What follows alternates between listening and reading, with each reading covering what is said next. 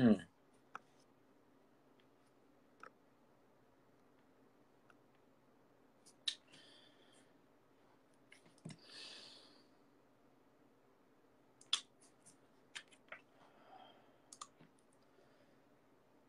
All right.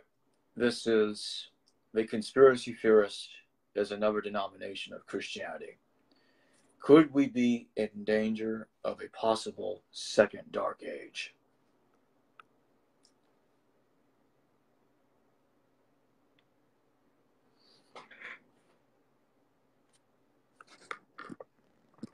Hello, Violet Lavender. How are you doing?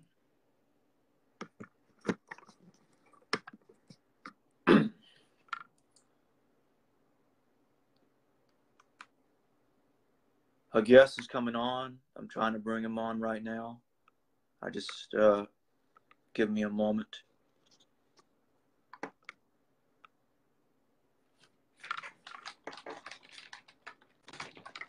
Can you hear me? Yes, I can hear you. For some reason, like when the video was playing, like I don't know, but your screen was kind of blurry. Like it was like different colors was like on your screen, but it's good now. Okay, that's good. Just we got around it. Um, okay, so basically, uh, as we discussed earlier, uh, privately, um, this video's topic, Sylvester, is the conspiracy theorist is another denomination of Christianity, and also could we be in danger of a possible second dark age? Okay, I'm going to begin. Um, and before I begin, Violet Lavender says, "What's wrong with your screen?" Yeah, your screen was kind of like all blurry. Yeah, I don't see any issues on my end, but it's possible there could be an output problem. Oh, wait a minute. I'm seeing it on my profile. My the screen appears to be upside down, and I'm seeing a bunch of lines with different colors. That must Yeah, be. that's right. Yeah, that's what I saw too. Unfortunately, I don't know how to fix that. But as long as you can hear me, which it appears that you do hear me, we shouldn't have any problems in general. Would you agree with that, Sylvester? Yeah, I agree. Okay. And that also includes as long as you can hear Sylvester as well. Anyway, I'm going to begin by talking about reptilians and the New World Order. It's a conspiracy theory that has a lot of traction, a lot of popularity going on in the alternative media. But if you go to the New Testament and you can see how Satan is referred to as a serpent or dragon per se, and the fallen angels, you can see how they used the New Testament's literature to construct the reptilian New World Order and the other conspiracy theories pertaining to um, Satanism, because they would often relate that to Satanism, and they think that Satanists are bad and they have an agenda just with the New World Order and an Antichrist, and it often conflates with aliens, and some would even suggest that aliens are fallen angels. Now, what we see going on here is Christianity is finding another way to thrive. And by doing so, they created the conspiracy theories. What do you say about that, Sylvester? So you're pretty much saying how they use conspiracy theories to like prove Christianity.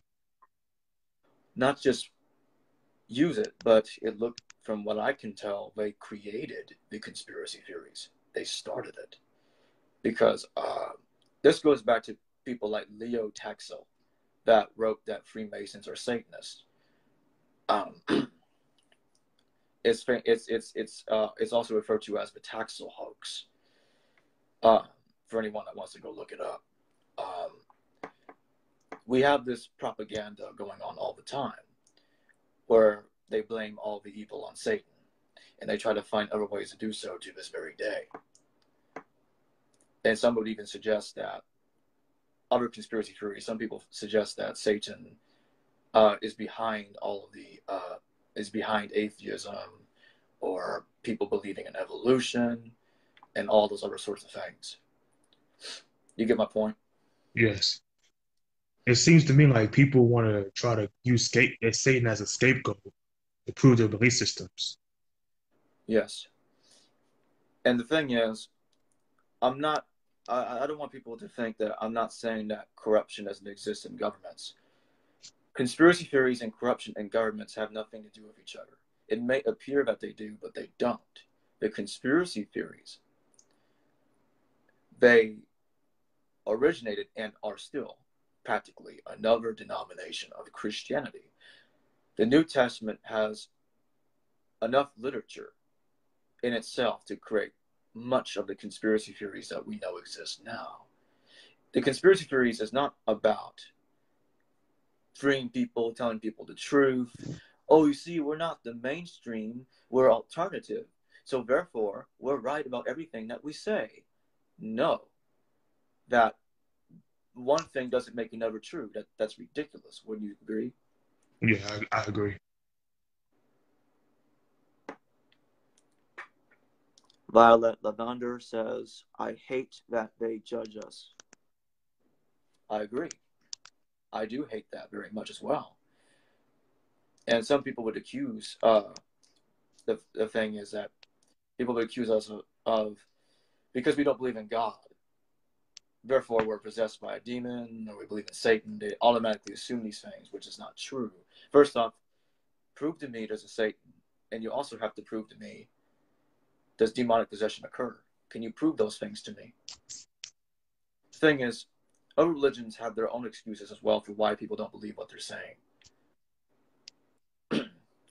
But with Christianity being as popular as it is, on the worldwide scheme of things, they definitely, a lot more people get attacked with demeaning words by Christians. Josiah Shan says, screen's all blurry. I have people telling me about things being blurry as well in the video. I don't know how to get around it. As long as you can hear me, that's all that really matters right now. Anyway, in the meantime, Sylvester, is there anything you want to say? Yeah, just because we don't accept their idea of God doesn't make us bad people.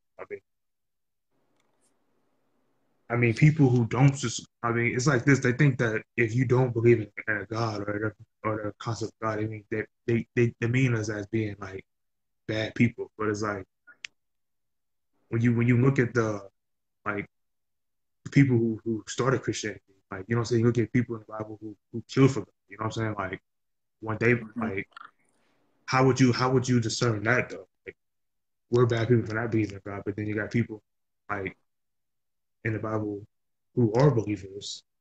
For example, um, like the golden calf story. I think with Moses, I think God told him to slaughter all the other. Was it the Israelites or the Amalekites? If I remember correctly, it was the Israelites. They numbered in the 3,000. Yeah, I'm pretty sure it was the Israelites. 3,000 were killed simply because they built a golden calf. Yeah, it was Israelites because they built the golden calf in the first place. Yeah, so it's After like Moses. if you believe in God and do what God tells you, even if what God's telling you to do is wrong, it's still deemed good. So I was like, how? So people get a so people. I'm pretty much trying to what I'm pretty much trying to say is people base their morality on God. But if God tells you to do something that you wouldn't do, it's kind of like the divine commander. No matter what God tells you to do, His will is always right. So therefore, it's not going to be bad. So it's like, but people like us reject that idea because it's like I don't see, I don't see what's moral about that. Like you do, like God tell you to do something. Like for example, when He told, I think Abraham was it Abraham or Abraham to sacrifice son Isaac, and Yeah. God said that was considered good. But if we look at it as being wrong and immoral, but according to God's standards, I mean, everything He does is right. So I mean, you can't. How do you dictate what's good and what's not good about Him? Yep. And the thing is, I don't think you can determine what's good or bad about Him, because even when He apparently appears to be good, you can still see the bad, if you get my point. It's like God. It's like God creates circumstances, but He doesn't take responsibility for His actions. He pins it on either Satan or us or human beings. Right, and calls it sin. Yeah, it's like, how can you not be responsible for your creation in the first place when you're the one who created them? Right, it's like when somebody builds a computer but it doesn't start up, you're the one that did something wrong. It's not the computer's fault. You have to go in there, you got to fix it, connect the wires correctly. If you put the hardware in the wrong place, you get my point. Yeah, I do. So it's not the computer's fault. It's the person that assembled the computer that's at fault. So, and there's like, you can pretty much, you can use a lot of different things as examples of the person that did the construction work or whatever is at fault if the construction itself has a flaw in it. But basically,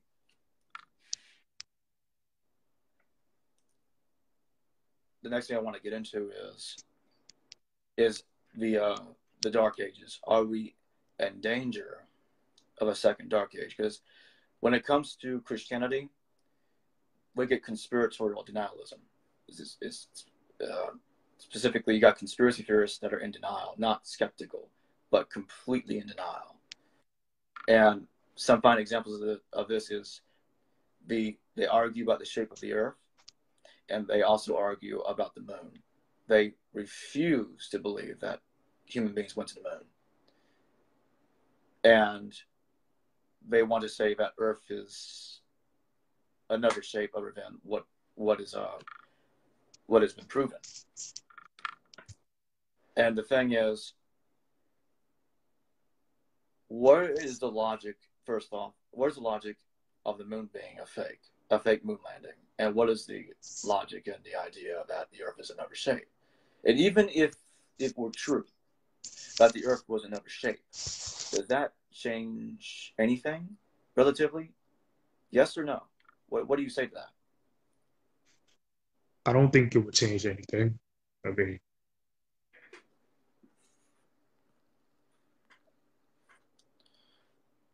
Violet Lavender says, when he told Abraham to sacrifice Isaac to test him out, that's not making God all-knowing. Like they said, those Christians don't think about that. SMH. Yeah, and in Genesis, God says, where are you? Because he can't find Adam and Eve. yeah, because when you test something, you're trying to get results. You're unsure what the results you're going to get. That's the whole point of testing something. That's why I don't understand why would God need to test us anyway? If you already know the outcome, everything is predestined to happen the way God wants it to happen. Everything is according to His will. So Yeah. So what's the point of Him testing us if He knows the outcome? Exactly. There would be no reason to test something if you already know about it. That won't make any sense.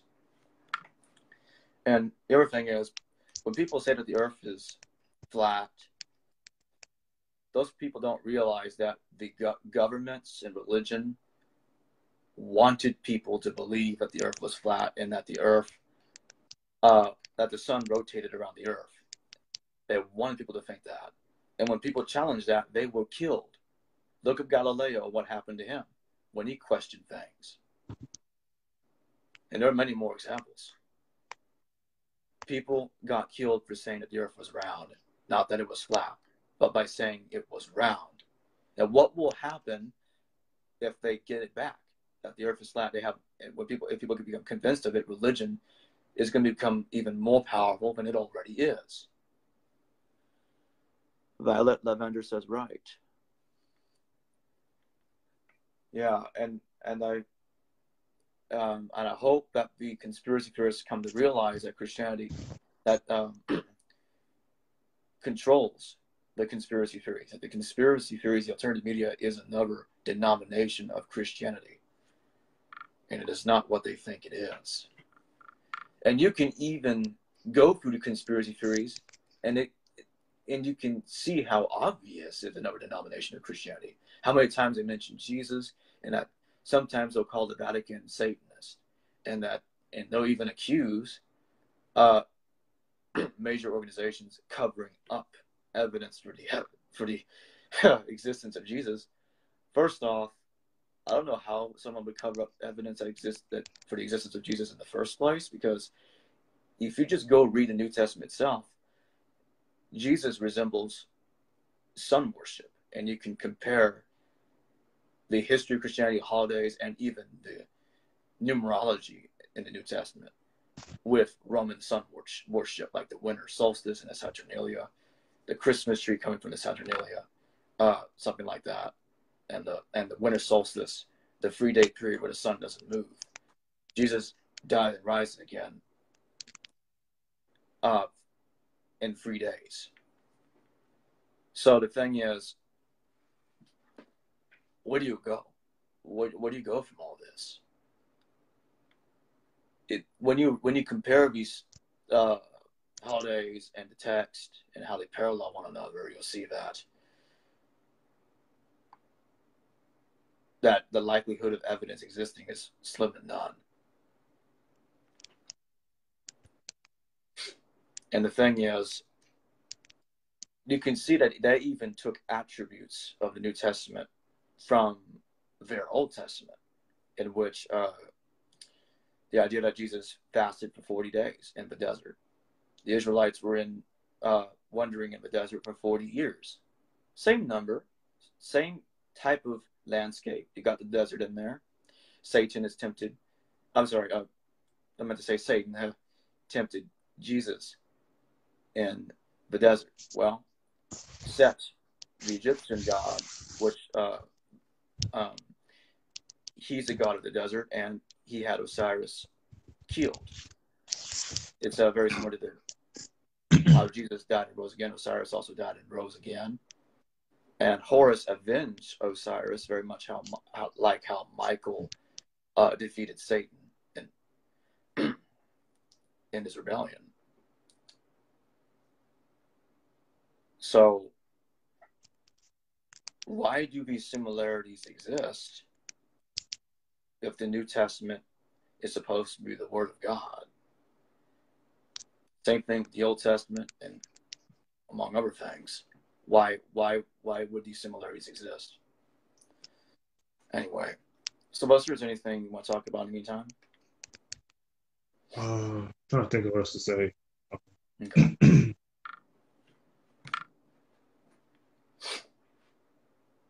Yeah, it seemed to me like the New Testament writers used the Old Testament to pretty much come up with some similarities in the New Testament.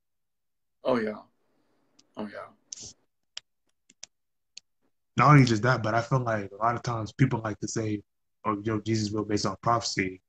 I think they use what I said. Like I said before, they used the Old Testament and set it side by side. I don't know how, but they set it side by side, and then wrote in some stuff in the New Testament and make it seem like prophecies were fulfilled. Yeah, and you go to Isaiah 7:14, and you'll see that they inserted the word virgin in there, but in the original Isaiah 7:14, it had like a young maiden. That wasn't a different. That wasn't a different version of the Bible? Another version? They added the word virgin because in Judaism, the word virgin isn't in Isaiah 7:14, but in the Christian Old Testament it is. It is there because the Christian Old Testament is a modification of the Tanakh, and they inserted their own God character in the Old Testament, of course, attributed with the stories of the Jewish God, because they're trying to make the Jewish stories parallel the Christian stories. But when you go in there and you study the translations, you realize that they made some heavy modifications to suit their own purposes.